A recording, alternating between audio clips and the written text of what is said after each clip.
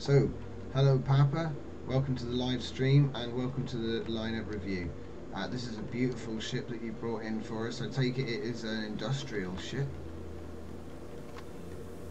Could you tell me what the name of this ship is? CargoHauler13. CargoHauler13. I love the scaffolding on it. The scaffolding on it is really nice. The turrets actually fit in really well. Like I say, the way that you've got these containers, and they're all multicoloured, and then you've got all the different lighting on there, and it all glows between the grids. It looks really nice. So yeah, I like the lava for the turrets and the cooler ones for the docking. Exactly. Yeah, it looks really good, mate. I mean, you know, from here it's just bright colours. Love it. Is there any special features you want me to pay attention to? Well, I'm not really done with it all the way. Okay. So. Well, it's definitely in a presentable state, though. I mean, look at that. I mean, if I had this, I'd be like, yep, done. Yeah, the cargo company says just roll with it and then exactly. head on. That's right. We can add some paint. It'll be fine. So the massive turrets on the front are actually placeholders. I think I'm gonna go with the little ones that are on top. Yeah. So it's not really a fighting ship, but exactly. bring stuff over there and have a little defense. But mind you, those big red things, do you know what they look like? They look like the protection rollers that ships have when they come into port, just oversized. Oh yeah. You know, because that's what I thought they were when I was coming up. And then you said, oh no, they're turrets, and I was like, ah, of course they are.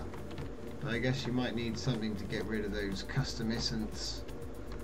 Yeah, it's probably now the turrets work for to fight turrets. It really deals well with pirate bases as well.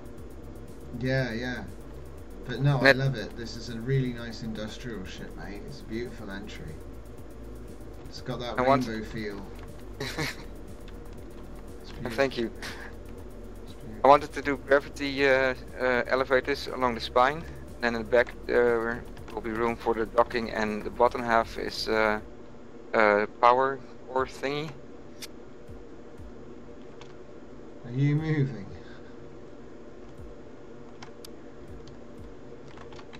I think I'm bumped or something. I mean, really? build mode. Who's bumping you? The only thing that's near you is a core, so... Yeah, that's me. I was just stood there and he was just like, he's coming backwards, he's coming backwards. I'm not moving. No, that was weird. Maybe it's because I'm on the sector boundary or something, I don't know. We're probably nearly in 804 by now. God knows. Eventually, I want the back half, the top of it, I want one quarter to be living quarters, and the other half will be the docking part. Oh, beautiful. That all has to be done. Well, I can't wait to see the finished one. We'll have to do a special video on this particular ship when it's finished, yeah? Make sure to bring it. Oh, that's great. Make sure to bring it, because we'll do a proper walk around and stuff. It'll be really nice. You guys probably already noticed, but I used ice in my ship, and I can see through it, but I can see through what's behind. Yeah, first. It's a great trick, isn't it? I love it. I hope that it stays in, you know.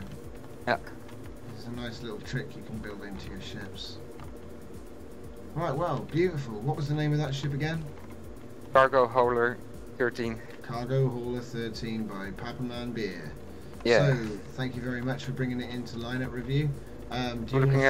Did you want to fly it away and carry it on, or you just wanted it despawned, or what do you want to do with it now? I'm gonna carry it away. Excellent. So have lots of fun, and we will get on to the next person. Thanks again.